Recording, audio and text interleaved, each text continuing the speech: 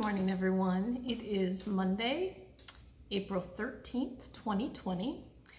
And before I get into my Pine Ridge Estates market update, I want to give you an overall market update for the last 24 hours. There are 3 new listings that hit the market in the past 24 hours, and there are 7 homes that went under contract. So continuing to see that momentum of more houses selling than are coming on the market. So as for Pine Ridge Estates specifically, we are 45 active homes in the local MLS. We have 100 homes that have gone under contract or closed in the last 6 months.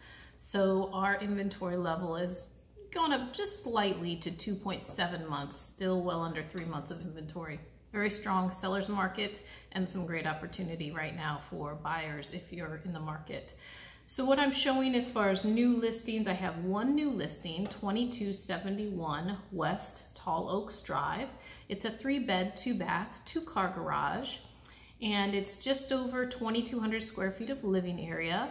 Built in 1995, it does have an in-ground pool on 1.11 acre, and that is listed for $299,900. So if you'd like any more information on that property or any other home on the market, or to discuss selling, anything at all that I can do for you, please do not hesitate to reach out. Ruth Squires with RES Luxury Group, white glove service, red carpet treatment. It's all in the name. We are not the same.